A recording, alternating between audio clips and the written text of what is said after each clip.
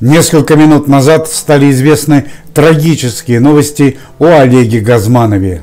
Сын певца Родион сообщил подробности страшного ДТП, которое произошло с Газмановым неделю назад в районе города Октябрьский.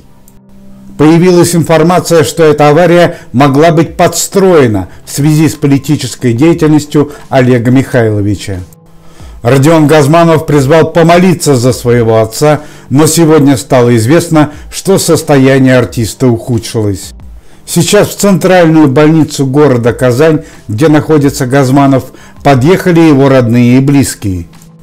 Полиция опрашивает других артистов, которые были с Газмановым, так как считает, что авария могла быть подстроена. Напомню, что неделю назад японский микроавтобус с Олегом Газмановым и другими участниками группы «Эскадрон» неожиданно ушел в кювет.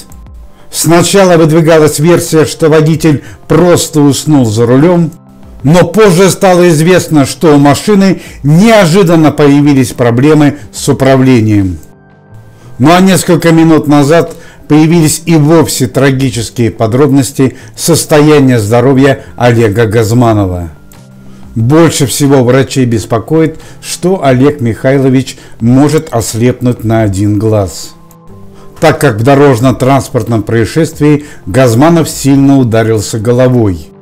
Был поврежден центральный нерв, отвечающий за двигательную моторику организма.